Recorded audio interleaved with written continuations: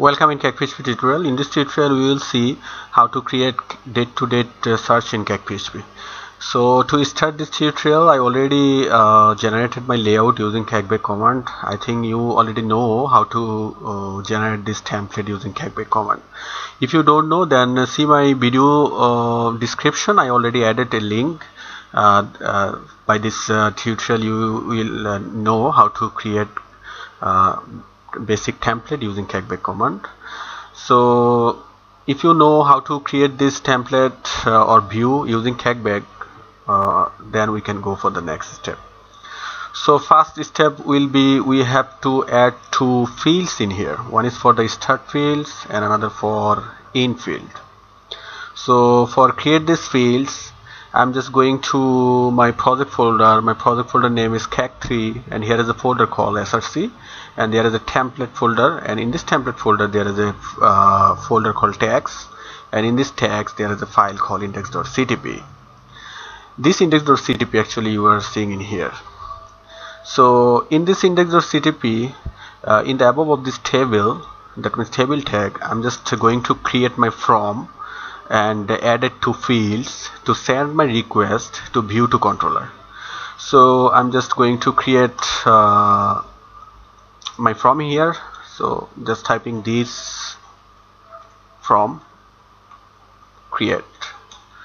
So you know this from is a Cakephp helper, so we can create a from using this from create. Create is a method. So I've just started my from in here. So here I'm going to give a parameter called text. This is the action, and another thing that I am going to add, this called type. That means I am sending my request to get method. So I'm just going to type equal get. And second thing that I'm going to add in here, I'm just going to finish my from. So here I'm just typing this from end.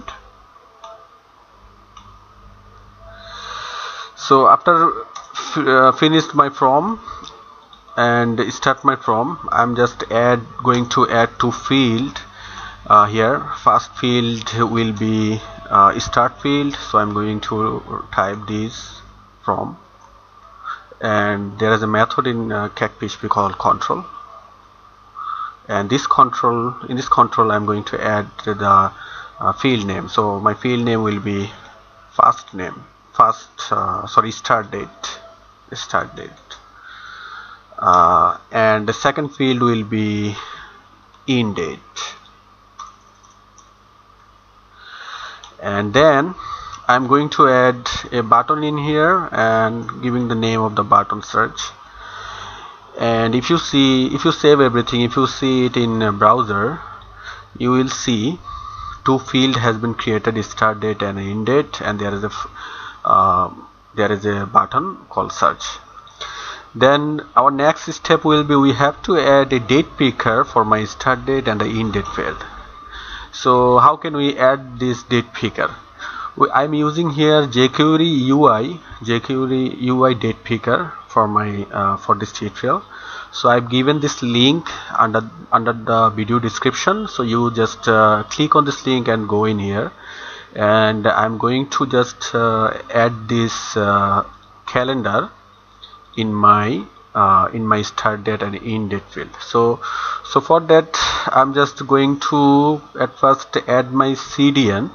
So there is a jQuery CDN, so we have to add jQuery, and also we have to use jQuery UI.js. So I'm just copying both link from here and just paste it in my default layout. So we are using here a Cakephp default layout, and this layout file is in my layout folder. There is a file called default.ctp. In the default.ctp, after the icon, I'm just paste these two link. So after save it, I'm going to take the CSS file, that means jQuery UI CSS file. I'm just copying this jQuery UI file from here and paste it in top of the script, and going to add here http and colon. This is https and colon.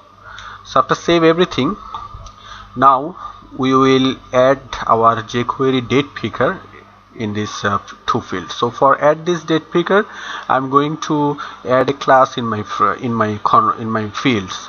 So here I'm going to create a class called datepicker, and I'm going to copy this line and paste it for my indate.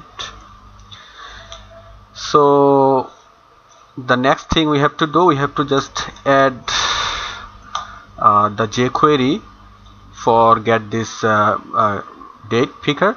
So I'm just copy this line to this line and just paste it in here. And if we save everything, it will not work because you can see this date picker is actually ID. So I have to change it and add a period for class, because I just added here the name of my class is date picker. This date picker actually is a class. So after save everything, if we see the output, if I go in here and just reload my page and hit on here, we will see a date picker in here. So now we can just add our date picker for this two field. So another thing we can add, we can change this format. I just want to change this format, that means the date format. So you can see this format is using // but in our database you can see that date format is like this. So I'm just going to change my format in here. So how we can change our format? To change this format, we have to add a second braces in here, or curly braces, and then I'm going to add this you can see the example in here. If you see the view source, and here is the format date. So if you click on this link, you will see how they maintain their format. So I'm just going to copy this line, that means YYMMDD. I'm just copy it and add this format. This is the parameter date format that we have to send. So I'm just typing this date format and colon, and then send to YYMMDD.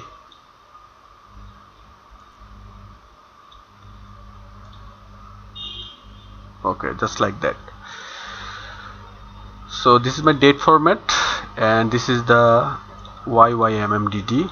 I just want to see my date format look like that. So after save everything, if you just reload your page,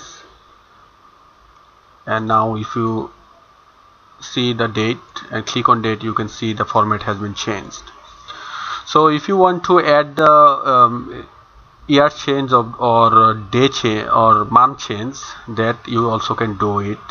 So if you go in here and if you see in here display month and year menus, if you want to see the year menus, so you have to add the change month true and the year change year true. I'm just going to copy this both line and just going to paste it after this line, then paste change month true and change year true.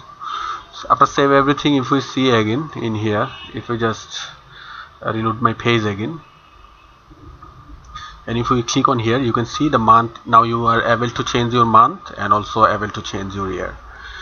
So we already created two fields with date picker. So we will submit this date using get method. So after, if you just try to click in here, we will see this date has been submitted by get method, but the problem is it is not stay in here. That means as a value, I always want to see after submit the date will be remain in here. So how we can add this? So we know that this data we have submitted using get method, so it is in our URL. We are seeing in here this it is in our URL. So what I'm going to do, I'm just add a value field in here. So in my input field, I'm just going to add a value field. So I'm going to value, and then as a value, I'm just adding this request query. I'm just accepting request query string, and my query string name is start date. So this is my query string. I'm just grabbing it from here. Oops.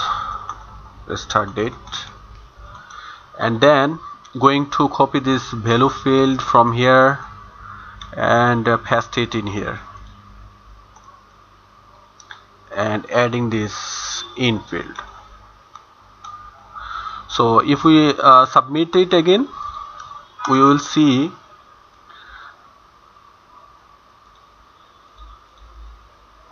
now I am just typing and taking two fields for start date and end date. If I just submit the search, we'll see that this data or this value still remain after the request sent. So we successfully added date picker in our two field for start date and end date, and rest of the part in controller I'm going to see you in next tutorial. Next tutorial link has been given under the video description. So let's see the next tutorial to execute everything in controller. So thank you for watching. Welcome for the next tutorial.